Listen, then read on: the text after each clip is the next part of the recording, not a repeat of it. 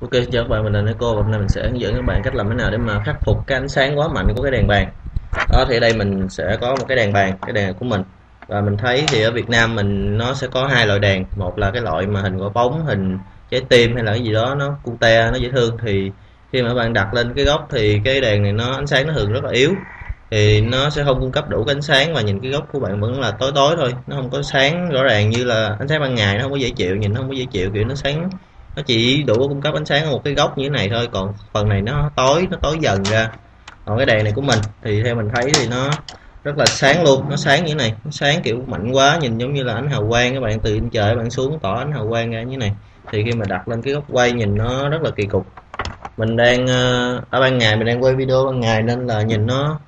chỉ cần nó chỉ cần bớt sáng hơn tí thôi là có thể ok rồi, nhưng mà khi mà bạn dùng vào ban đêm thì nhìn nó rất là kỳ cục, tại vì xung quanh nó tối thui hết trơn, ở ngoài nó cũng không có ánh sáng hắt vào cho nên là nhìn nó rất là sida, rất là ngu luôn. Đó thì mình sẽ hướng dẫn các bạn làm thế nào để mà khắc phục cái tình trạng này, tức là làm cho cái ánh sáng nó dịu bớt hơn, nó giống như ánh sáng ban ngày hơn là cái ánh sáng đèn. Đó thì bạn cần chuẩn bị cho mình là hai tờ giấy A4 như thế này, đó, hai tờ giấy A4 hoặc có thể là một tờ nếu mà cái đèn của bạn không sáng bằng cái đèn của mình, hai tờ như thế này. Đó thì các bạn đặt chồng nó lên nhau và dùng một cái kẹp để mà các bạn kẹp nó giữ nó lại thành một cái ống như thế này. Đó, sau đó các bạn sẽ chồng cái ống này vào cái đèn của bạn, đó, chồng vào như thế này. Và bây giờ mình sẽ bật lên cho các bạn xem cái đèn này lên.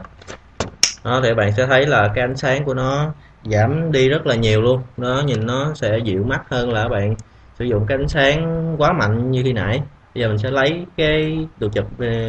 mà mình vừa mới làm ra cho các bạn xem, đó thì ánh sáng nó rất là mạnh luôn, và mình chồng vào. Đó, đây là sự thay đổi rất là rõ ràng luôn, rất là lớn. Đó, mà các bạn có thể thay đổi tùy theo thích của mình, đó là bạn có thể chồng thêm nhiều cái tờ giấy A4 lên để mà giảm cái độ sáng hơn, hoặc là bạn dùng một tờ thôi cũng được, đó là tùy vào cái đèn của bạn như thế nào thôi. Và mình nghĩ là bạn không nên chồng nhiều quá, tại vì chồng nhiều quá thì ánh sáng nó sẽ rất là yếu luôn, nó giống như là cái đèn mà cute dễ thương mà mình nói khi nãy thì nó không có cung cấp đủ ánh sáng, thì nó chỉ sáng nhưng mà mờ ở một góc như thế này thôi, còn cái phần này thì nó sẽ tối, nhìn nó rất là kỳ cục, nó không có cân đối tí nào hết.